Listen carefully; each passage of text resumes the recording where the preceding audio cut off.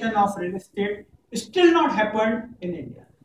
Maybe now after RERA, yes, people will go in for corporatization, but unfortunate is this, that 90% of the projects are being run without any corporate balance sheet. They run, you must heard in newspapers saying that some consumer court giving verdict against some builder, an XYZ builder, and you never know what is that XYZ builder, you never heard of that XYZ builder. Because of this particular reason, the builder actually never keep the brand name in that company's name.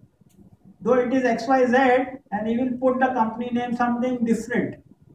Even if the company goes in bad name, the brand doesn't get affected. That is the nature of business as far as the real estate is concerned.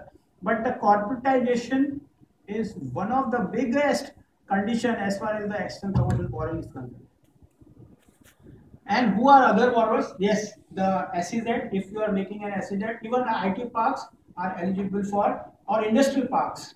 Even now, the FDI press note 4, which have actually waived off those minimum requirement for even 4 units in an industrial park will attract the FDI, or they are eligible for external commercial borrowing, or they will be eligible for hedge funds and FIIs, provided they give all the satisfy the condition of FDI.